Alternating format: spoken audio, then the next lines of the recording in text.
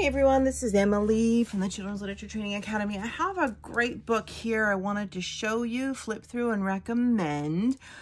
This is a children's science-themed book, a nonfiction book. It won the 2001 Northern Lights STEAM Award for one of the best science books. It's a beautifully illustrated book by Michael Holland and Philip Giordano. Perfect book for teachers, for developing science lessons around it, for parents or homeschooling parents to kind of go through with kids. You can make lessons out of this book. Great for kids who are interested in the natural world, just to look at and read and explore for themselves. I believe it's even made out of recycled materials as well. It's very light, incredibly light. This book, I ate sunshine for breakfast, a celebration of plants around the world. It's light but thick. Absolutely gorgeous, by Flying Eye Books.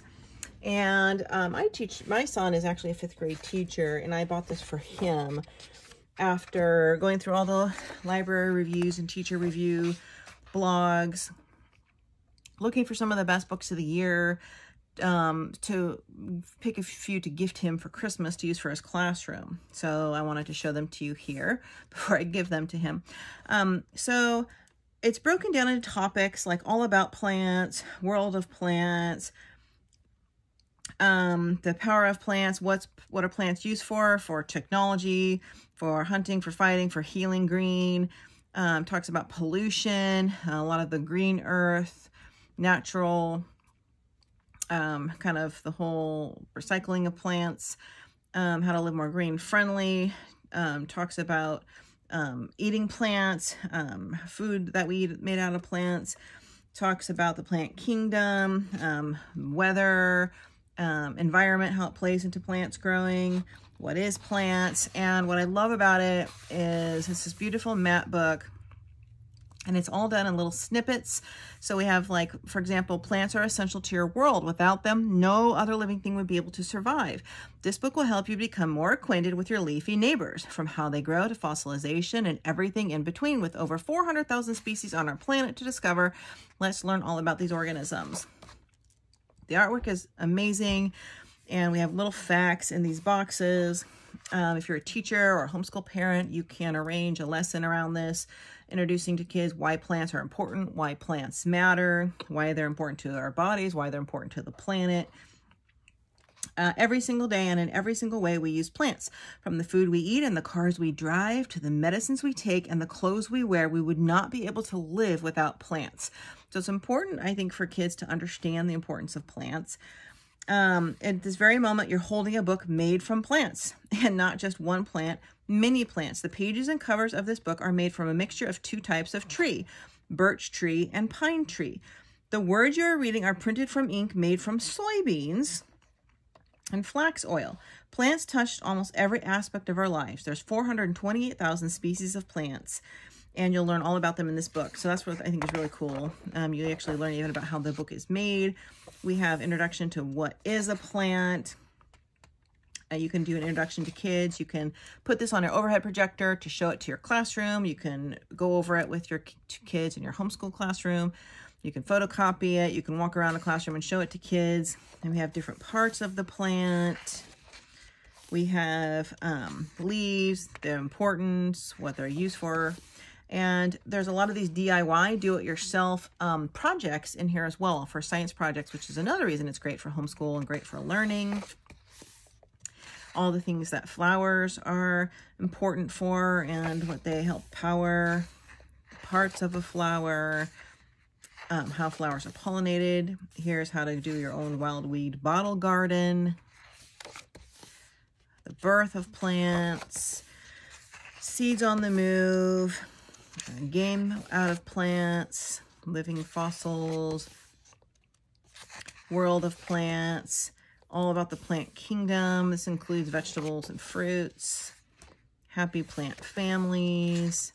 Here's how to make your own plant slime, evolution in plants, life in extreme hot and cold or dry and wet climates, jungle climates, water environments. Isn't this gorgeous? Look at these pages.